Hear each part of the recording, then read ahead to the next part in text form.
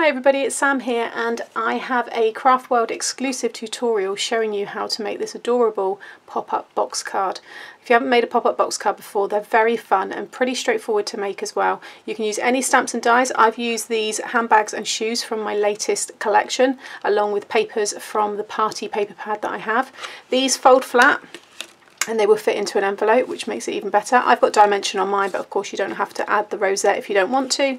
But when the person gets it, they will know what to do. It's pretty self-explanatory. It just stands up in this cube shape, and you can see there it's got a really nice profile and it will look great on any mantle or side table. So if you'd like to see how I've made this, then head over to Craft World. I'll share the links below and you'll be able to watch this tutorial completely free.